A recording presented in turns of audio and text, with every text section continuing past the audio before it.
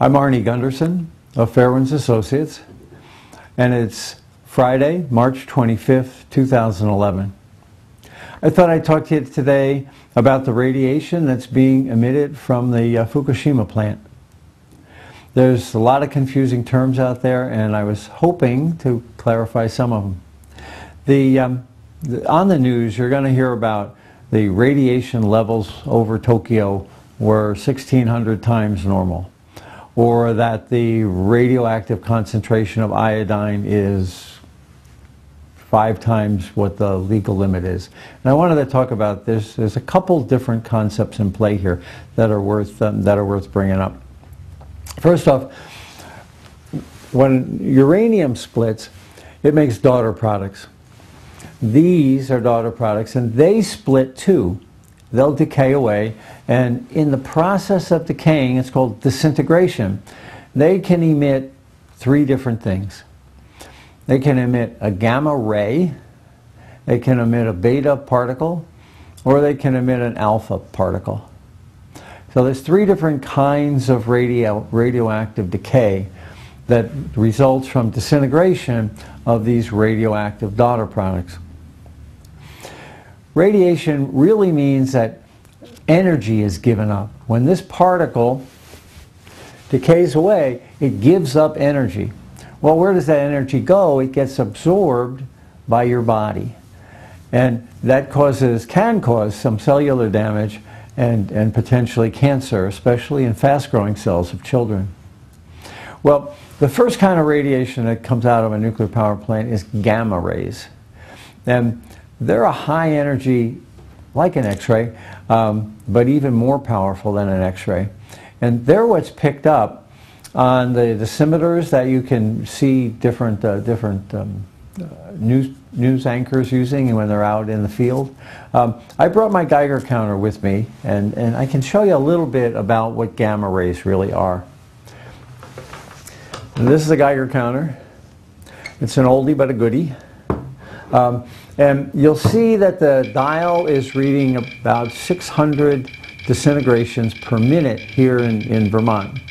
Now, that's not coming from Fukushima, that's coming from the sky, from solar radiation, it's coming from the ground, from radon gases, and other things. Now, those gamma rays are penetrating this metal shell, and inside here is a detector. Now, I brought my grandfather's old radium dial watch, and I'll put it up against the detector, and you'll see the dial go up about 5, 6, 7 times normal background. That's because the radium in this watch is emitting gamma rays that penetrate that.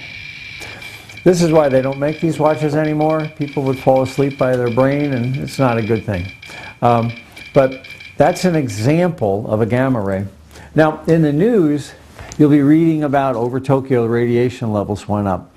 And what that means is that a cloud of radioactive daughter products, usually xenon and krypton, will pass over Tokyo, and they'll create gamma rays.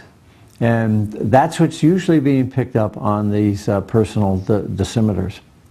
Now, there's 2 other kinds of particles that cannot penetrate my detector, and those are beta particles and alpha particles. They get into your body by breathing, or by taste, or through a cut in the skin. And they're when these guys are all bundled up in their suits, that's what they're being protected from beta particles and alpha particles.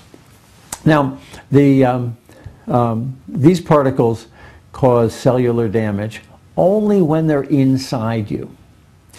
Iodine, for instance, is selectively absorbed by your thyroid and causes damage directly to the thyroid. If iodine is outside you, it won't really cause radiation damage. The same with cesium. Cesium is exactly like, is absorbed by muscle. And it causes damage, especially to heart muscles in infants, but it causes muscle tumors. And strontium is another beta emitter, and it goes to your bone and can cause leukemia. Again, it's got through your skin, and it's right up against the marrow of your bone, which can cause a leukemia. And the last kind of radiation is an alpha particle. An alpha particle is the biggest and most massive of them all. And it usually comes from depleted uranium or from plutonium. And it's like a howitzer. It's really, really a powerful particle once it gets in your body. If you breathe in these alpha particles, if you breathe in the plutonium, when it decays away, it produces a cancer in your lung. And is very, very damaging. 3 more things before we go today is how radiation is measured. Well, they measure it in something called becquerels, and that's a disintegration per second. 1 disintegration per second is a becquerel. So I'd prefer to call it disintegrations per second.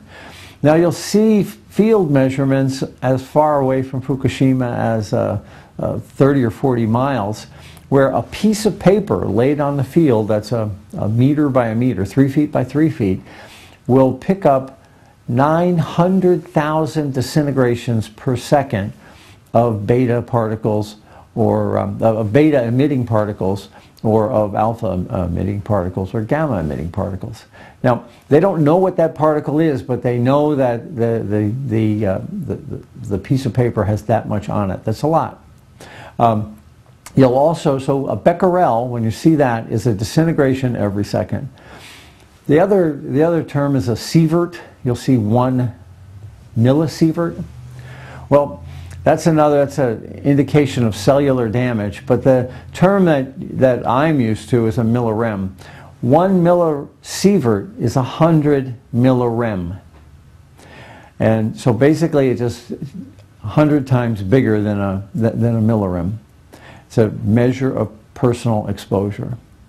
And the last term is half-life. What does that mean? Iodine has a half-life of 8 days. That means in 8 days, half of it's gone. In 16 days, only a quarter of it is left. In 24 days, an eighth is left. So every 8 days, whatever's there, a half disappears. Cesium, on the other hand, has got a 30-year half-life. So you got to wait 30 years for half of it to be gone, 60 years for only a quarter of it to be left, and 90 years for it to be an eighth left. The general rule of thumb is 10 half-lives and it's all gone. So for iodine, in the next 80 days, it will all be gone. But the cesium and the strontium will hang around for 300 years.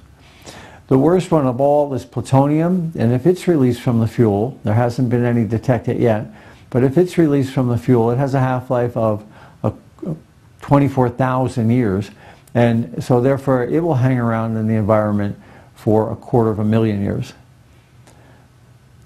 Well, that's it for today, and as I see more information on the web, I will try to post it. Thank you.